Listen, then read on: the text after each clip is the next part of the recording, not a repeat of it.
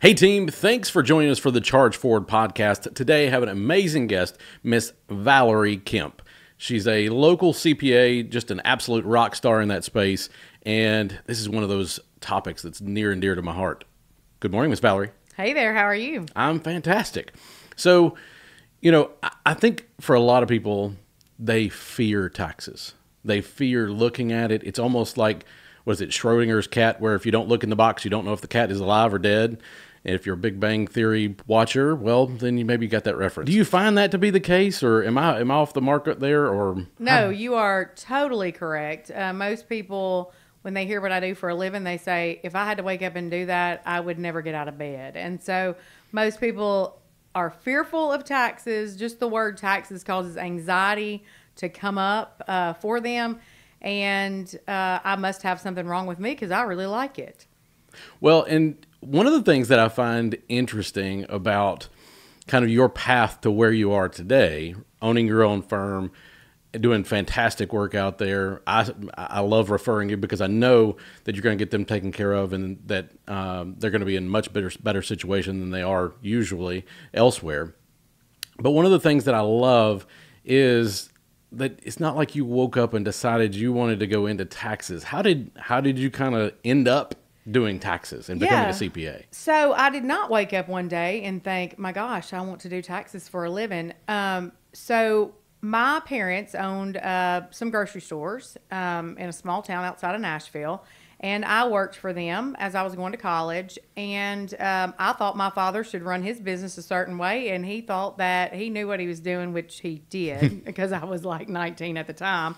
And so a woman came into the store one day, and she was being very loud and obnoxious, talking about this old man that she had just quit her job with. And he was just the worst, most horrible person in the whole entire world. And I wanted to not work with who I thought was the most horrible, which was my father at the time. And I asked her where she worked and where she just quit. And she told me about an attorney who was also a CPA.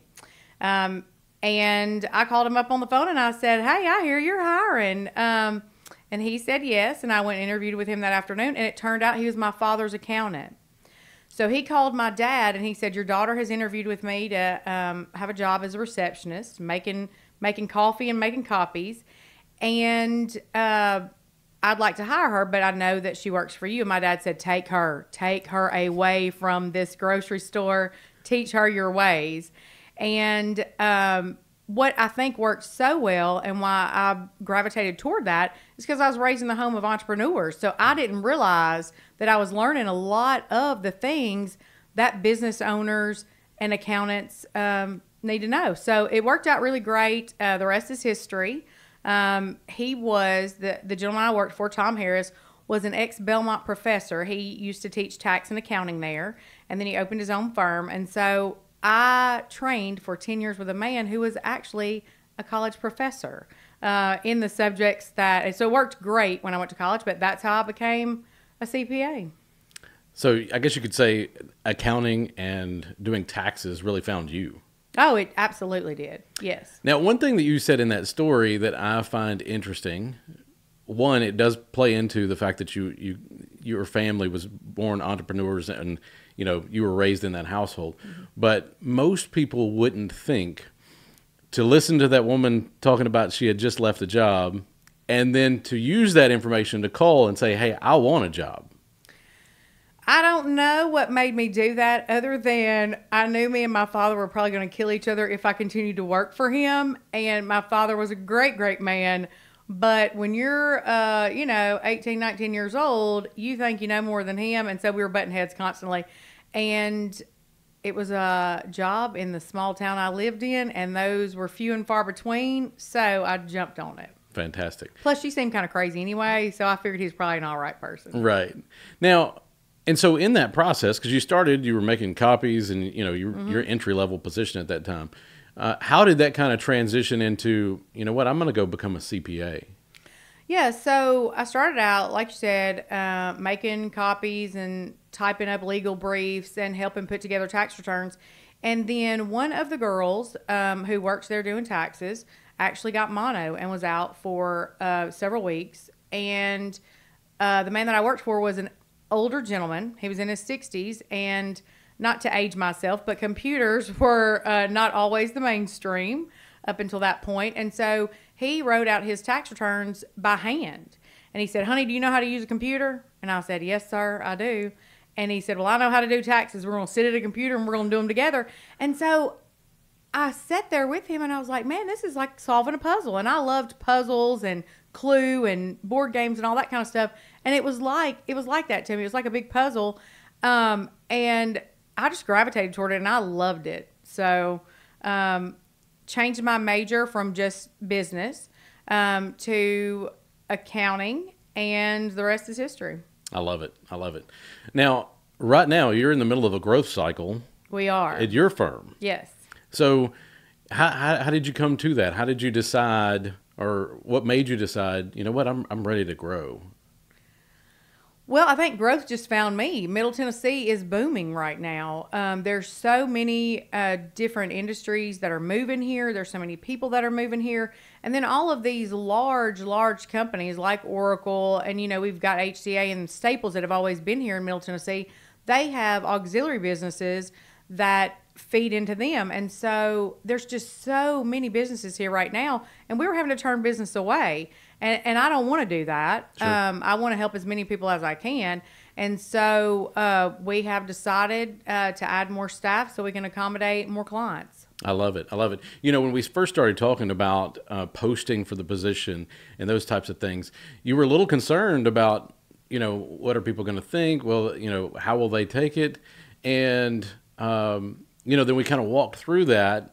Well, no, this is a good thing. This is a good thing for the firm. This is a good thing for our employees. This is a good thing for whoever we bring into the firm to help our clients. Mm-hmm. And I think it just flipped a switch for you in that, okay, now this is a good thing. Oh, yeah. I think so many things are about perspective. And so you helped me see a different perspective than what I was looking at, because what I was looking at was, well, if I say that I'm hiring another person to help with taxes and another CPA, then my clients are going to say, well, Valerie doesn't want us anymore. She doesn't have time for us. And so that's not it. What you helped me see is we want to serve you all in a better capacity and be able to provide even more services. And so there is that trepidation when you're making different moves with your career, with your business. And so for me, I've always been a team player. I like having a team approach to decisions like that, because I know I see things one way and that may not be the only way to see them. And so I appreciated your perspective in helping me understand that it could be perceived that you are going to provide A-level service. And so, yeah, I appreciate that a lot. Life is about perspective. It is about perspective, and there's a million different ones out there. Yeah. And then part of it, too, is you owning that narrative, Mm-hmm. and saying this is why we're growing. Right. Instead of letting people fill in their own blanks. Mm-hmm. So, now, through all of this, anybody that owns a business knows it's not all easy. It's not all... making your own. So many people think, oh, well, they get to make their own schedule. They get to do this. They get to do that. What are some of the hardest things about running a business, specifically running your business, mm-hmm. that maybe you didn't know in the beginning? Well, I think that I want to touch on one thing where you said that people think until they are business owners that you get to make your own schedule. Now, I do get to make my own schedule. I can come in at 3 o'clock in the morning. I can stay till midnight, you know. So there is some flexibility there. But I think I underestimated the importance of work-life balance. And so when I first started in business 16 years ago, I'm going to work and make this into the best business it can be. And I'll have a personal life when I retire in my 60s. And that doesn't really sit well after months and months and months and months. So I would encourage anybody who is an entrepreneur starting a business, or anybody who owns a business right now, to make sure that you have work-life balance, because at some point you become unproductive if that's all you're doing.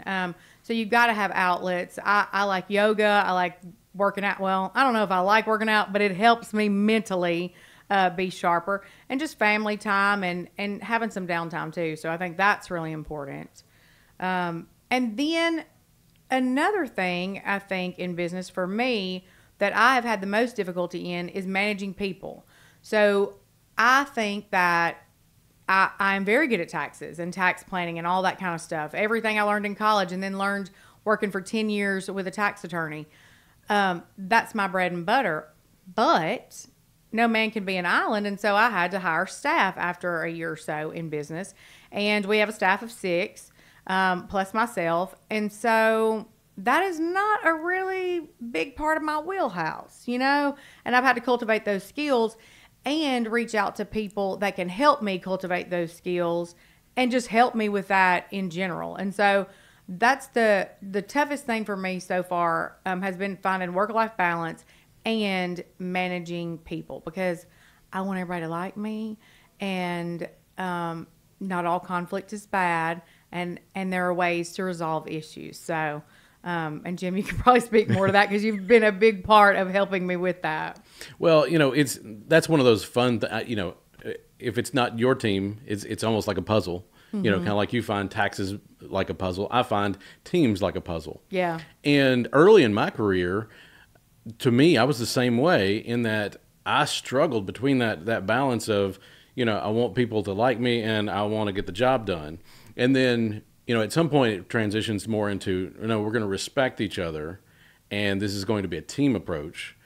And, you know, we've even talked about the difference between calling people part of family and calling the team. Right. On a team, everybody has a role. Mm-hmm. And so there's an expectation. Whereas with family, you can have expectations, but you're usually going to be let down. You can all love each other, but you can't expect too much out of each other. That's right. That's right. But, you know, that's just part of growth. Mm-hmm. It's one of those things, you know, if you wanted to just do taxes, well, you'd still just be you know, doing taxes. And so, I commend you. I think it's great that you're growing and taking care of more people. And, you know, part of that process is also really hammering out what you do. Right. And so I know a significant amount of time has been spent on figuring out, like, really where y'all kind of specialize. And when you hear a client has this type of business, you get excited. Mm-hmm. And so what does that look like? What is the right client for future growth look like for Valerie Kemp CPA? Well, my bread and butter client that I feel like I do the best for is basically if I took my parents' business as a template. So my parents had some retail grocery stores. They also had investment properties, multiple businesses. And so what I love helping people do is take those multiple businesses and structure things in such a way that they can keep the majority of their dollar. That's because, right. You know, if you're making money, you're going to pay something in taxes. And so we want to minimize that and use what they're already doing and the businesses that they already have to help create the best financial picture, the best tax strategies to put in place for them, and just a team approach. And so I have derived the most satisfaction helping clients like that. And that would be what we want to do is A to Z, everything you need from accounting and tax-wise, we want to be there for you to do that. Hence another reason why you're growing. Yeah. Why you're adding to the team. Right. I love it. You know, one of my favorite things that you guys do, and I know some of this just sounds like a brag cycle, is I think you all do a much better job than a lot of places out there in tax planning. And I think a lot of business owners, a lot of entrepreneurs, they don't understand the value of tax planning until they have somebody that does it right. And so, you know, I know even now you struggle to get people to come in for their tax planning sessions, but that's where the real magic happens. Oh, yeah. I mean, if you only see your accountant once a year when you're dropping off that shoebox to get your taxes done, you are missing something. I can guarantee you. I don't know your exact situation, but if that's all you're doing, then you're missing some critical strategies that you could be using. And so it's like I tell a lot of people, I don't want to turn away business, but if all you want me to do is take your numbers, regurgitate them into a tax return, you look smart, Jim. Get on TurboTax or something like that and do it yourself, you know? So what I think we excel at is helping people figure out the best ways to handle their situation. You may have children that are working in the business and helping, and there are ways to pay them. You maybe want to sell a piece of property. There's a Section 1031 exchange you could do if you're wanting to buy. So there's all different types of tax strategies. But if you don't see me before the ball drops on New Year's Eve, I can't help you with that. And so I would tell anybody, and not just people that are entrepreneurs or own their own businesses, but anybody that has more than just a W-2, they ought to be talking to their tax advisors on a regular basis, at least a semi-annual and a year-end kind of consultation. Sure. And it's worth their fee. Most of the time it'll take 30 minutes to an hour, and it's worth that tax advisor's fee because you'll probably save more than that in taxes in the long run. Absolutely. And I think any CPA that's worth their value is going to save you more than they cost you. All the time. Absolutely. Time-wise, for those tax planning sessions, what are the best times of year in order for somebody to pick up the phone or to schedule that where they're going to get the best use of their time, money, and your time? Yeah, so I recommend people about this time of year in June, July, when you kind of see what the first half of the year looks like and you're starting to plan for the last half of the year, it's a good time to check in with your CPA, your tax preparer, because they can see what's happened the first half of the year and then take what your projections are for the remainder of the year to help you put some strategies in place. I mean, it may be that you need to buy a piece of equipment and you're going to need some time with the bank or whoever's going to finance that to help you with that process. And then I also tell all my clients, when you slice that turkey on Thanksgiving Day, I hope my face pops into your mind's eye, because we don't have but 5 or 6 weeks left to do whatever we need to do to tie up all the loose ends. And so definitely mid-year, and then again, I would say in the fourth quarter of the year is a great time to plan. Okay. And what do you think? So if somebody, let's just say you're at dinner and you're sitting across from somebody, you just met them, and they strike up a little conversation about business. Turns out they have a business. What are a couple key questions or things that you maybe ask to discern whether or not somebody has a good tax person or maybe just somebody that is a tax preparer? Well, we want to ask them, are they having conversations with that advisor about purchases, about buying properties, about how to pay employees, employee benefits? And I also want to ask them, does your attorney and your tax preparer, do they have a relationship? Does your insurance agent, your real estate agent, do they know who your tax advisor is? Because if your real estate agent sells a piece of property, you can make a ton of money, but you may have a capital gains, and then when what's left over in your pocket is not what you thought you were going to get. Right. And so it's a good idea to talk those over. I also like to have a relationship with my clients' brokers, because if that broker sells stock or moves money around within IRAs, things like that, that can create a tax burden. So it's good to have, and we said the team approach before, but team is so important, especially when you're talking about things in your finances. Yeah, absolutely. You know, the thing to me that has often struck me that you do differently is that right there.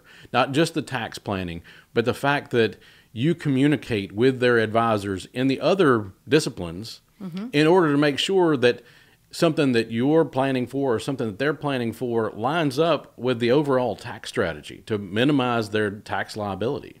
Oh, yeah. I mean, speaking of that team approach, if your attorney, your insurance agent, your real estate agent, your broker, your banker, and your CPA, if they're all working together to come up with that common goal, then that's going to propel you so much faster than if your attorney is looking at just the legal liability side and your accountant is looking at just the tax savings. Well, they kind of go hand in hand. You can do some things for legal liability purposes that mess you up on taxes, and the reverse is the same too. So I love that team approach. I want to know. I talk to bankers all the time, and I love my job because of that, because I get to see a business start out, take on a banker, take on an attorney, take on an insurance agent, real estate agent, and watch us all push that engine forward And it's so satisfying to see people start out from just taking that leap of faith. And then, 5, 10, 20 years from now, because I've been in this industry for a while now, Right. not to date myself, but it's wonderful to look back over the last 25, 26 years that I've been doing this and see where people were and where they are now. And there's so much satisfaction in just getting to be a part of that. Yeah, absolutely. Well, one of the other things that I see with a lot of people's strategy when it comes to, not connecting those professionals in their world is they end up being the middleman. And so now we're playing relay, and, a conversation that you might have directly with another professional might turn up something that when the business owner is in the middle just relaying messages, now all of a sudden it doesn't come together. The whole picture isn't there. Well, that's so true. I mean, it's like when you're kids and you play the postman game. If you start down here and you send a message, by the time it gets over to the other end, do we even know what it was to start with? Are you relaying every single facet? And then there's a lot of questions that come up. If you do A, then B will happen. But what if you do C? And so I just like to have those conversations directly with the client's permission and with them involved in that conversation. Sure. Well, again, also the entrepreneur, their time, their money is probably better spent doing what they do. Absolutely. As opposed to having conversations and relaying messages versus the professionals that they've hired and trust to take care of these things having a conversation. Oh, that's so true. I don't know how to run a backhoe. I don't know how to run an excavator, but I got clients who are really, really good at it. And that's what they ought to be doing, managing their employees to do that and let us handle those things that they don't want to. That's right. And that's where the fun comes in. The fun comes in when they get to do more of what they're passionate about, and Right. you get to help them by doing what you're passionate about. Oh, that's so true. I love it. So true. When you started out, obviously, Mr. Harris had a depth, being an attorney, being a professor, all those things. So obviously he helped you in this world of becoming a CPA. But what else, what other mentors have you had in your life? So I have had several mentors in my life. Tom Harris was one of those. He was a brilliant man, knew all about taxes. Now, he mentored me in a way that I don't think he realized, and that was in work-life balance because he had none. Mm-hmm. His goal was to die with his hand on a calculator, leaned over a tax return. That is not my goal. Sure. And so I saw that in him. My father has been a huge part of mentoring me because, like I said, I grew up in the family of entrepreneurs. And so my mother and father, when we sat around the dinner table at night, we talked about issues, or they talked about, and we listened, issues with employees, issues with bankers, how to get financing, how to promote this product. And so as young girls, me and my sisters were learning more than we really realized we were doing, which has served us so well. Mm-hmm. And then, your dad is probably your biggest cheerleader, or at least mine was. And he made me feel like Tiger Woods on the golf course, which I'm mediocre at best would be the way to describe that. But he always helped instill confidence in me, but was able to critique me and to help me be better in business. And one of the things that he told me when I became a CPA and was opening my own firm, I said, Daddy, what should I do? Like, what as a business owner would you want your accountant to do? And he said, we know you're smart. You've got CPA after your name. You've gone to college. You passed that test, which is very, very hard to pass. So you don't need to talk down to me. You don't need to talk over my head. You need to talk to me in ways I can understand my business and help me be better.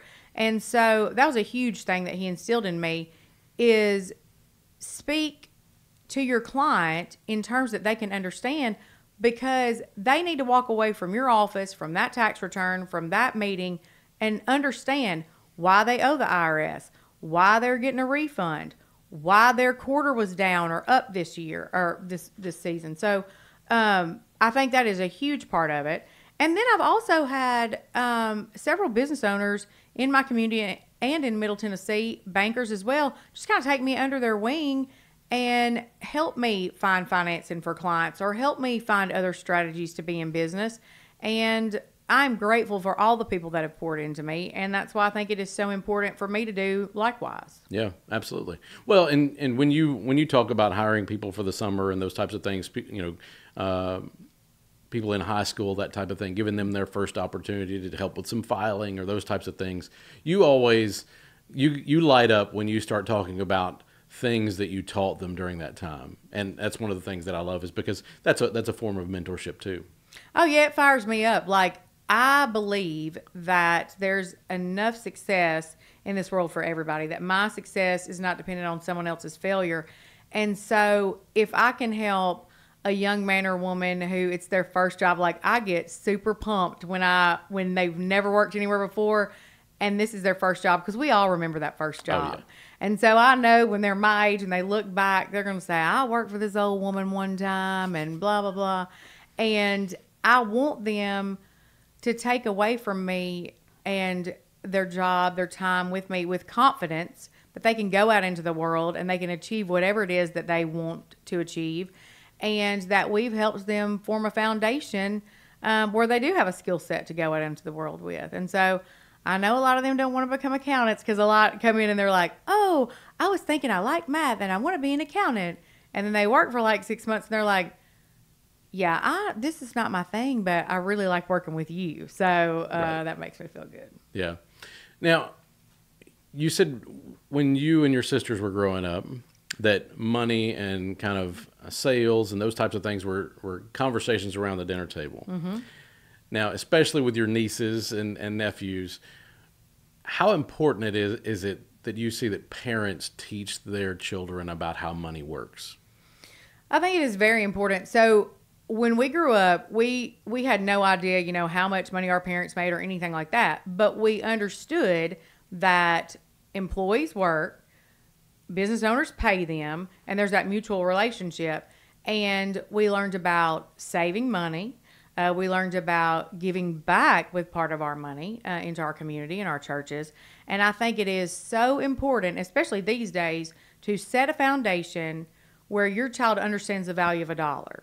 Because we live in a world where I can go scan my debit or credit card and I don't really even know how much I spent until I look back at the statement. And I think it's so important to teach the value of a dollar, but also saving money and how you can put money to work for you as well.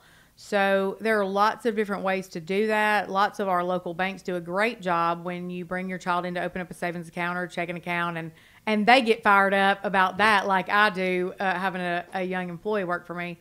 And there's lots of apps that you can use now to help your child see how much they've spent, how much they've saved, how much they've given to charity. And it's, oh gosh, I can't even tell you how important that is. Oh, it's fun too as a parent, especially if I'm not going to say I've figured out how money works, but I would say I'm always learning. And when Castle, so our son's 10 now, and he cuts a couple yards now, that type of thing, so he's earning his own money. But good, bad, or ugly, because I get different opinions on this, but I would take him to the bank with me before he could even walk.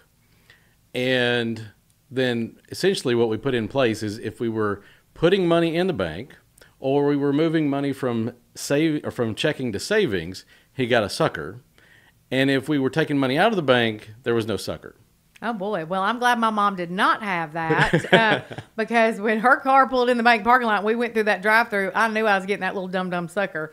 But I think that's a great way to make that connection because so many people in this world today are not saving money. We can look at the statistics and see that a large majority are living off of credit cards and don't have savings. And the best way to form a habit, and savings is a habit, a good habit, is to start young. And so I applaud you for doing that with Castle. And I love the fact that he is cutting yards at such a young age because it's teaching him responsibility. He's got to show up for those customers. Also, it's just adorable. He's 10 years old cutting grass. It's just so cute. But he's learning responsibility. He's learning about finances, and he's learning work ethic. Right. And you all as parents, you and Emily, have done a phenomenal job. You all are shaping what a future employer, or if he becomes an entrepreneur, you're shaping those characteristics that he's going to need to do that. So I applaud you all. Well, sometimes I worry that I'm creating a monster because I showed him how to pull up the Dave Ramsey investment calculator. And, so when he cuts his yards, he's got to take a certain portion of that, and that's got to go into his Roth. And, so he knows how to look and see what that's going to potentially be worth when he retires. And so I did have to back him down. He cut his yards. And I said, okay, so how much are you, going to send to the investment guy, and how much are you going to take out to spend? And it was lopsided. And I said, he wanted to, essentially 90% of it he was going to send to the investment guy. And I said, I have a 10-year-old niece, Eliza, that I would love to introduce to Castle so that she can have a very firm, secure financial future. I love it. But it is fun. I think across the board, like we started talking, so many people are afraid of taxes, afraid of having that conversation. But if we're having that conversation early, whether we're talking about money or how you retain as much of that money as possible, there's a lot of different things that you can do. And what do you see as one of the most undervalued, maybe strategies or tactics that most people never consider, that those that are retaining most of their earnings do? So I see paying your children. So a lot of times in a family-owned business especially, the children are doing stuff in the business. Absolutely. And so you can pay them money, put that in a retirement account for them, teach them about the retirement savings, and you've propelled their retirement so much faster. So as a parent, you can look at it from the standpoint of you're helping secure their financial future after you're long gone by teaching them at a young age that this is what we do. We put money into retirement, but also your children are taxed at a much lower rate than you are. And so you're saving those percentage points on the tax dollar there. So I think that's a huge strategy that people can do. There are lots of things depending on what type of entity you have.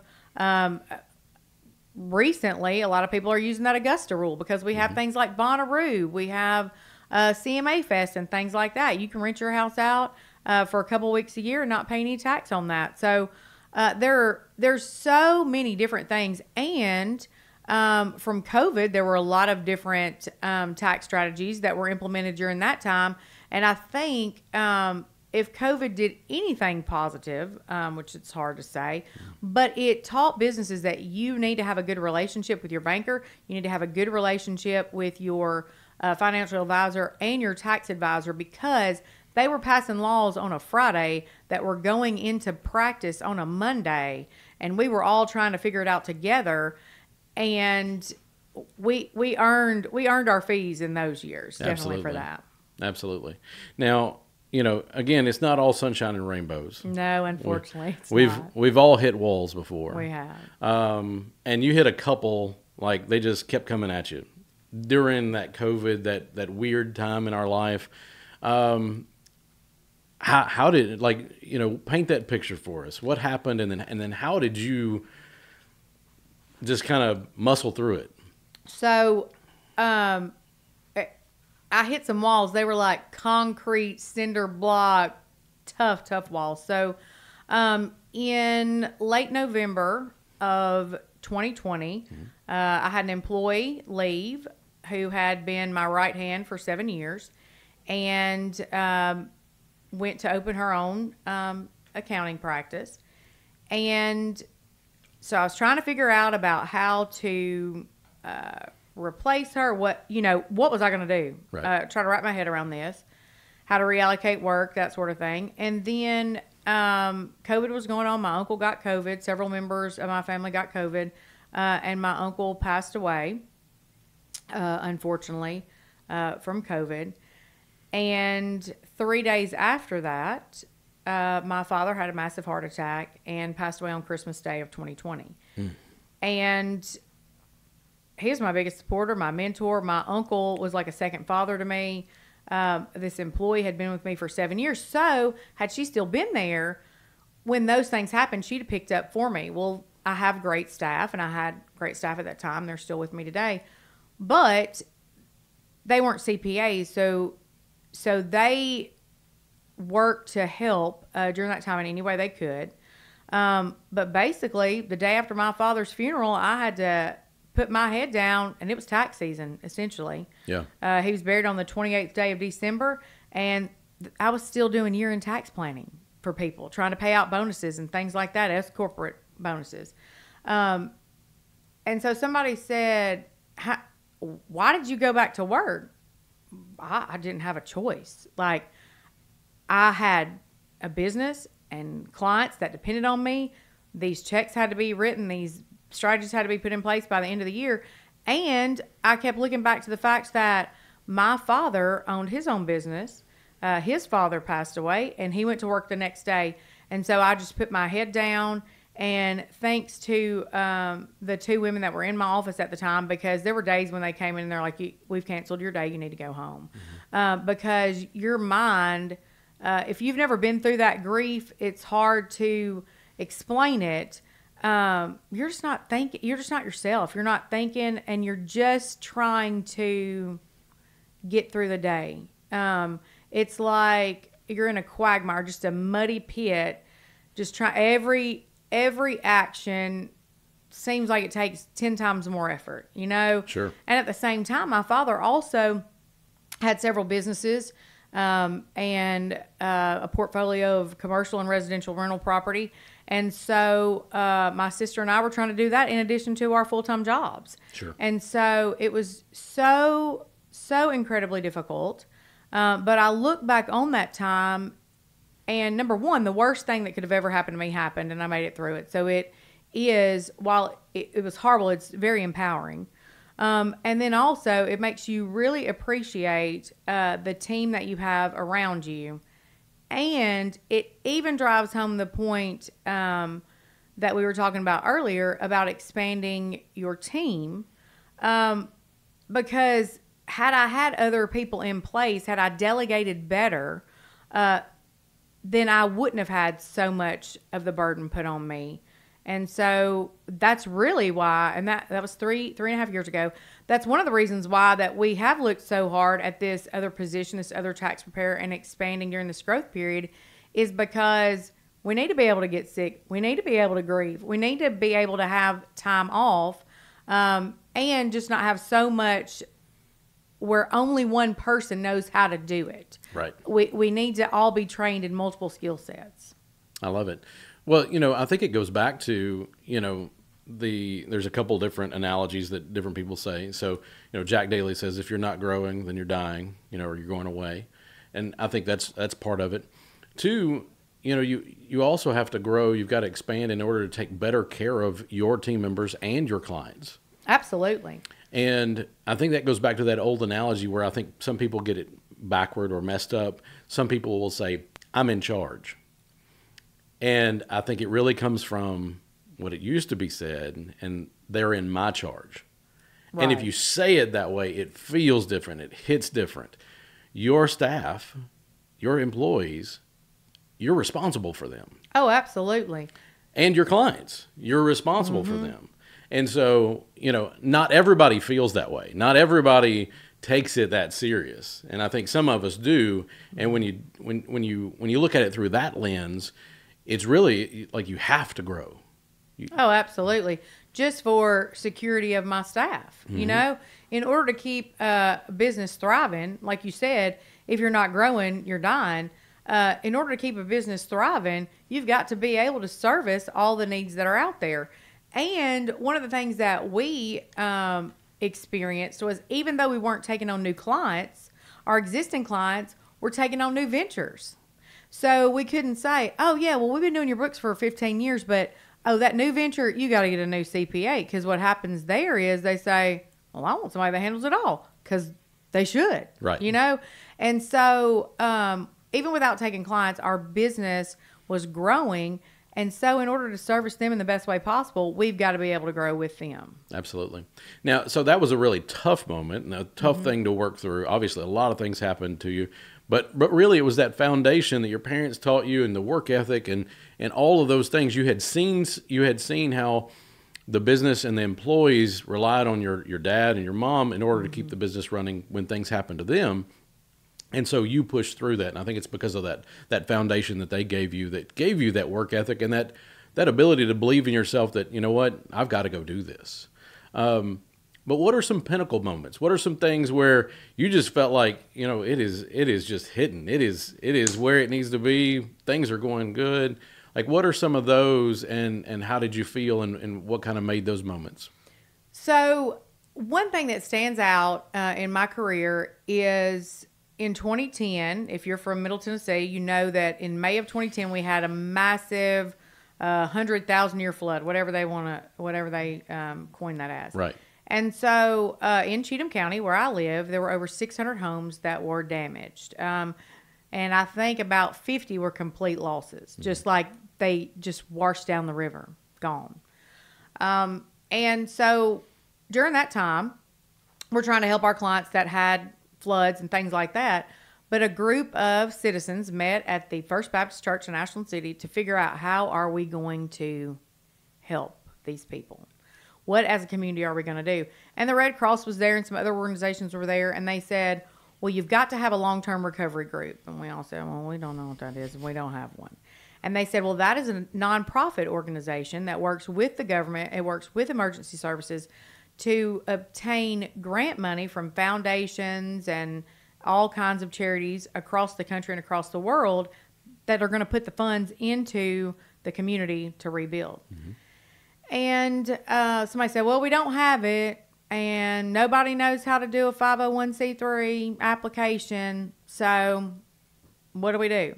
And I raised my hand. I'd been in business maybe, actually 2 years, because I started in 2009. I raised my hand. I said, well, I do know how to do that. I don't know how to run a long-term recovery, but I can get you your nonprofit status. And so went home that day. It was on a Friday. I worked that weekend. I got the nonprofit status, worked with an attorney who drafted the bylaws, all this kind of stuff. And then I wrote all over the envelope, highlighter, flood, desperate need, just this big package to the IRS. And they probably, whoever opened it up was like, this woman is crazy. But in those days, it took about 6 months on a fast track and a year to get nonprofit status. Wow. So we were looking at a long way out, and a lot of these other counties in Middle Tennessee already had these organizations, and so we were behind the 8 ball. And within 29 days, we got nonprofit status for the 501c3 for Cheatham County Long-Term Recovery Organization, and our group got a commendation from the governor and someone from the American Red Cross. Now, they've revamped their system. So if you're watching this today, the IRS is much more efficient at processing these applications. And you can get it within about a month now. But back in those days, it was a big feat. The American Red Cross said that they had never seen one go through this fast. And I know it was not me. I know that it was God's favor shining down on Cheatham County. But we were able to obtain the funding to rebuild Cheatham County and all the homes that we needed. And we've had tornadoes since then and other natural disasters. And so we've been able to use that organization to do that. And so that is probably the pinnacle of my career, because I don't know how to rebuild a house. I couldn't hammer a nail in a wall, but I know how to work with IRS. And so I used my skill set to do what it is I know how to do. And then other people took it from there, and I helped manage the money side of it. And that just, I get kind of speechless when I talk about it, because I never thought that I would have the ability to impact so many people. But because I was able to do that, and because I spoke up and had these team of people that were like, okay, she says she's going to do it, let's go, you know? And so I'm very proud of that moment from my life as a CPA. That's one of those things that, to use the term, it fills your well. Yes, it definitely. That's definitely fantastic. Does, yeah. And I remember that time. And I mean, people were just scared and, didn't know what to do and all those things. So it does take, it takes a village.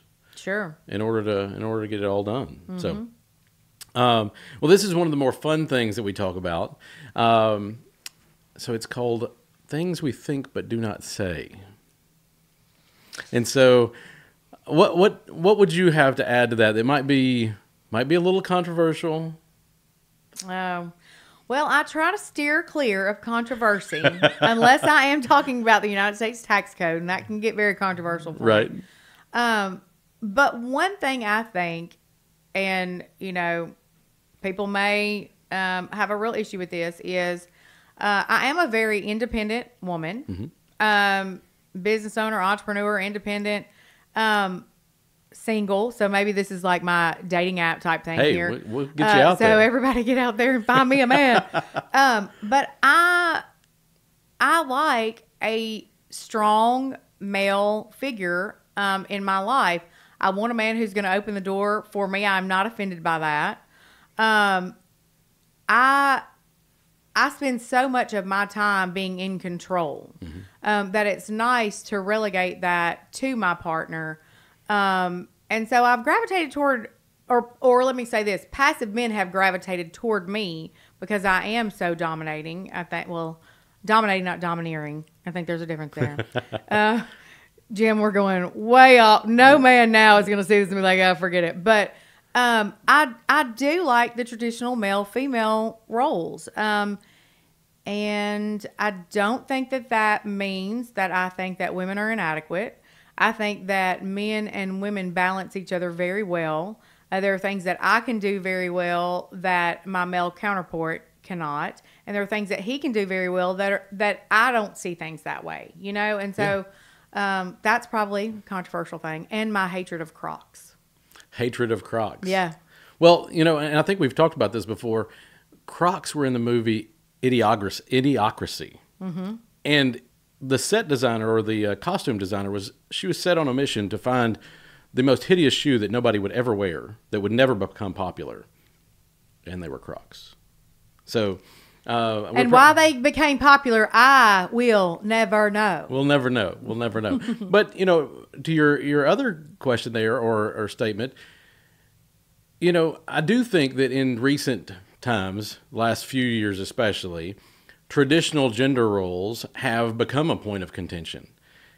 And realistically, I don't really think that they should, in that we're all individuals. We all get to choose our partner. We get to choose who we spend our life with. We get to choose what we want.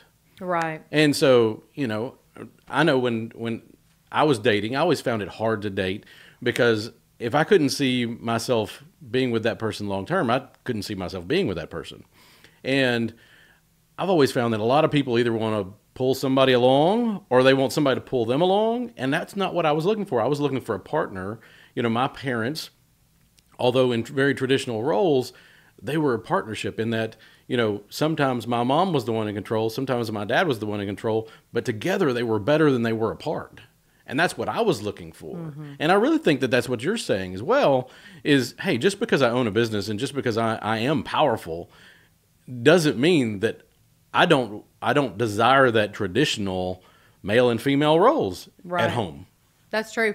And I think you and I are very lucky that we grew up in homes where our parents, while they did have those traditional roles, that they also, my dad could cook and clean. My mom could run a business, so like you said, at different times, one was in control, the other one was in control, and it was a partnership. Yeah. And so I'm looking for a partner. There we go. So an equal 50-50 partner here. There we go. So Charge Forward podcast listeners, please help us on this mission. Looking for a strong man for Miss Valerie. And yeah, she's awesome. She's absolutely fantastic. So let's help her with that. Well, one of the other things that I've found impressive about you over the years is, especially recently, you have had amazing success in something that you've battled a long time, much as I have as well. But you have gotten your health under control, and you have like the healthiest I've seen you in my entire life. In a lot of ways, I don't want to say the happiest, but like the most centered as to who Valerie is. And so, how did you do that? How did you get that under, like, how did you figure it out? So it's been a process.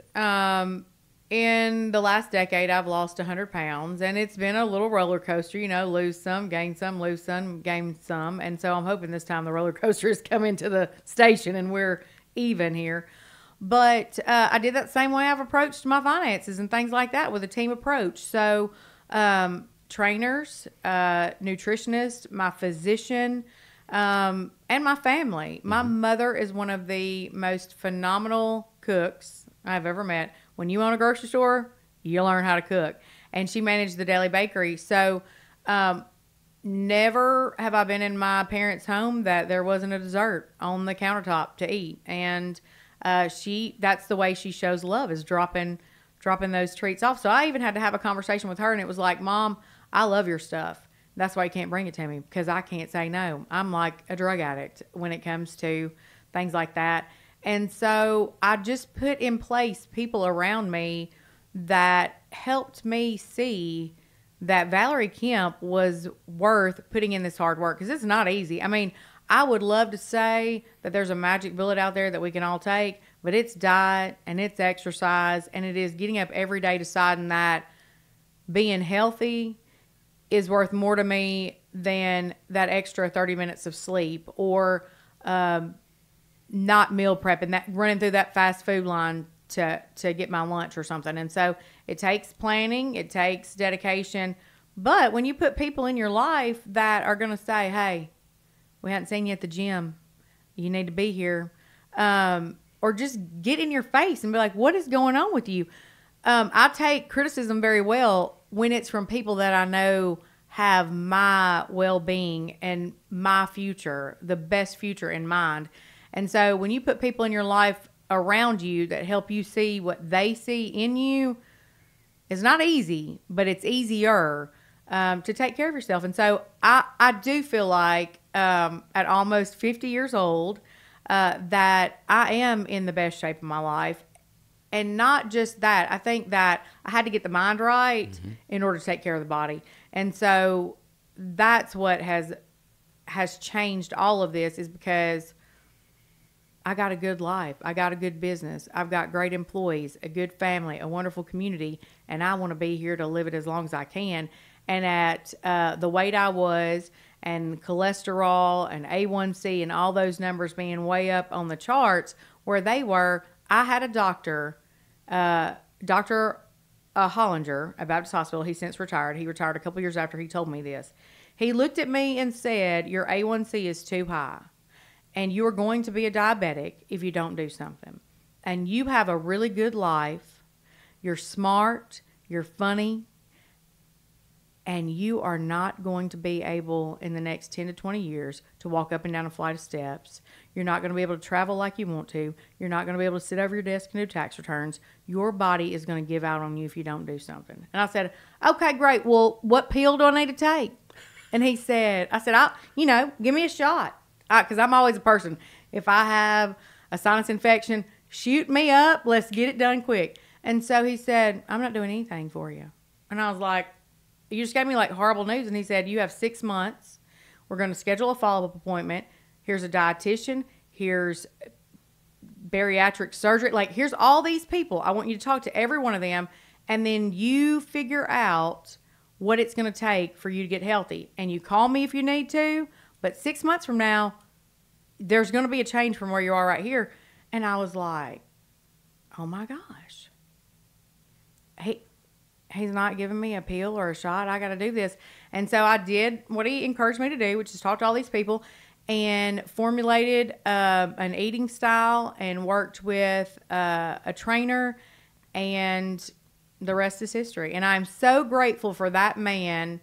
And maybe he was a mentor for my health, but I'm so grateful that he said, we're not going to take a magic bullet. We're not going to try to, give you a diabetic medicine or something like that. We're going to see if a lifestyle change is going to stop this first. Right.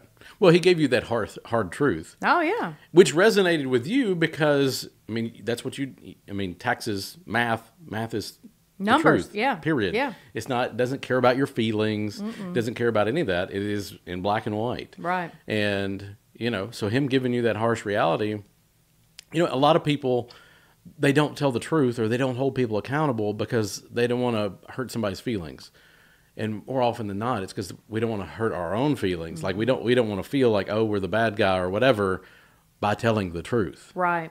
And we're not serving anybody. So he did you the greatest service he could have possibly done by giving you that harsh dose of reality and just telling you the truth. Oh, for sure. And I am forever grateful to him for that, because he could have sugarcoated it and said, well, we're going to give you this cholesterol medicine and we're going to give you this like pre-diabetic medicine. Come back in 6 months and let's see where you are. But he took the time to sit down with me and made me see the light. Yeah. I think in a lot of ways you do the same thing with your tax clients. I hope so. Yeah. I hope so. Now, what would be a piece of advice that, let's just say there's somebody out there that's listening that, maybe is in college, maybe they're getting a more general degree, maybe they're on some other path, and they're trying to figure out what they're going to do with their life. What's a piece of advice that you would give them, regardless of what profession they're going into, that you think is valuable? I speak at a lot of career days in our community, and everybody wants to know, how much money do you make? How much money do you make? Which is very awkward question to answer, but we give them the industry standards. But I always tell them this: if you hate what you do and you're not passionate about what you do, then it doesn't matter how much money you make, because you're going to be miserable. We spend more time in our careers than we really do anywhere else. And so I would encourage everyone to figure out what they are passionate about.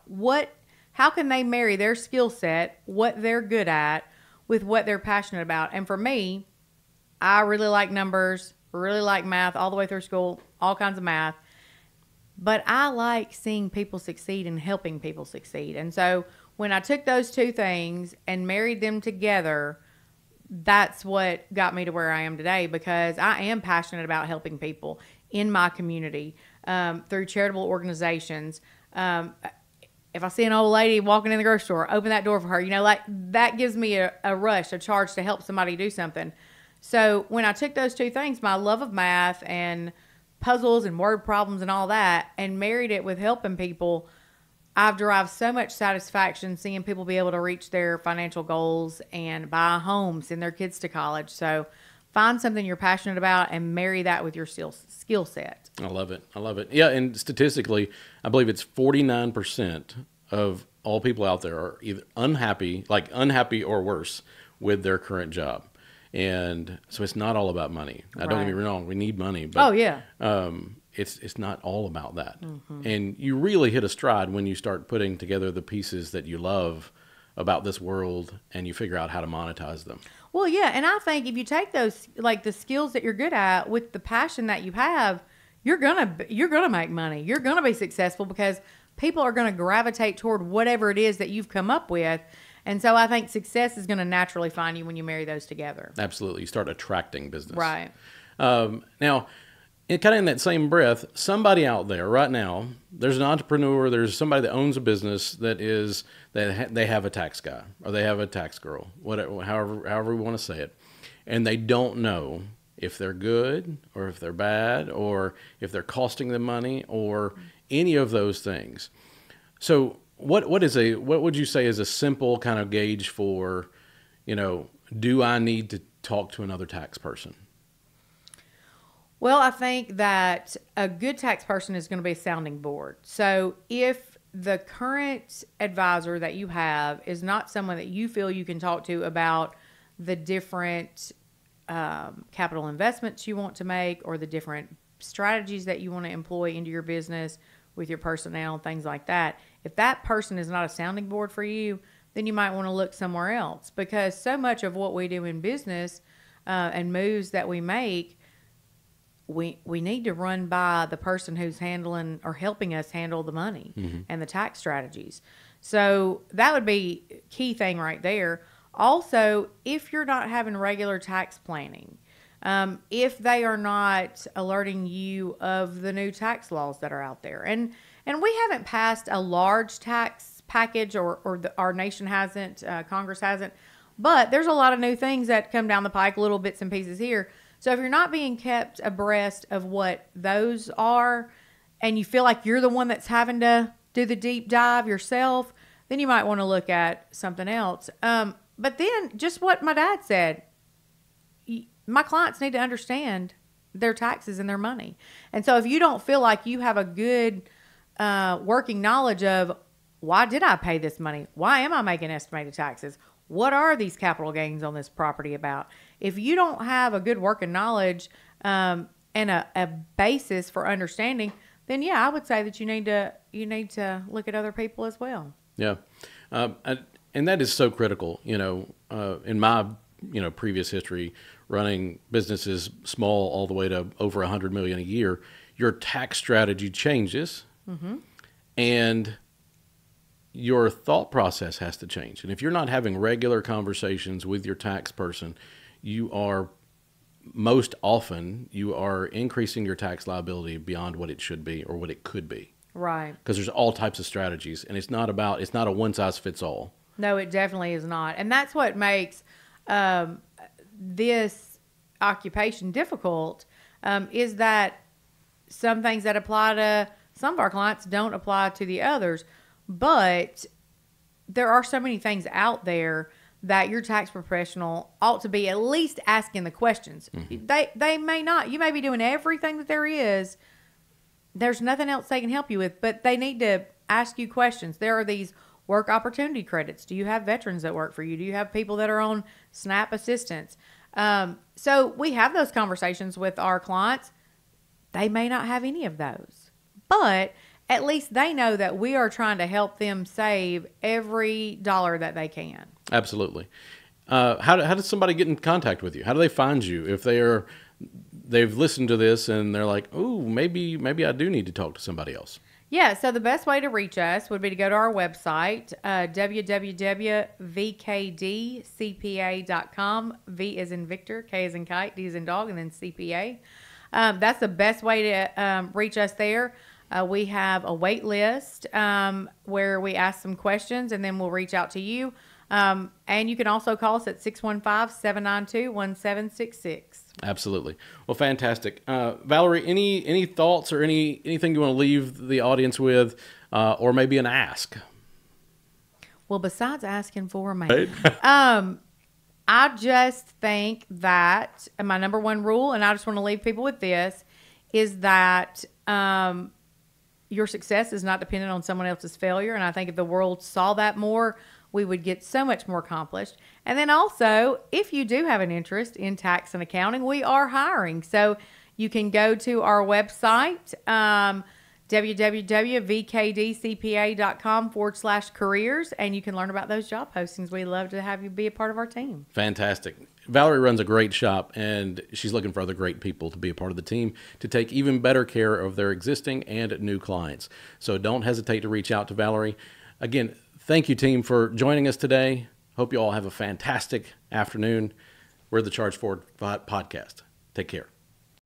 Team, thanks so much for joining us for this episode of the Charge Forward Podcast. Look forward to other amazing guests, and until next time, I'm your host, Jim Cripps. Special thanks, as always, to Nick Hyder and the creative team at Hit Lab Studios here in Nashville, Tennessee. Special thanks to our sponsors, Sense Custom Development and Charge Forward Solutions. Please be sure to like and subscribe.